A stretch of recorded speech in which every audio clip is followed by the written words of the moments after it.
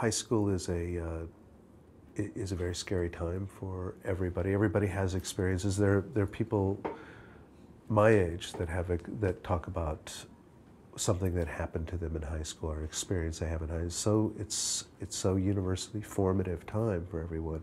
And this was a terrific story about real kids in real situations dealing with high school. And I think that it was just a beautiful, emotional story that felt we needed to be involved in. The character of Charlie is so winning that he really, he's irresistible. I mean, I think he had the same effect on us as he has on the characters in the movie. I mean, he's just irresistible.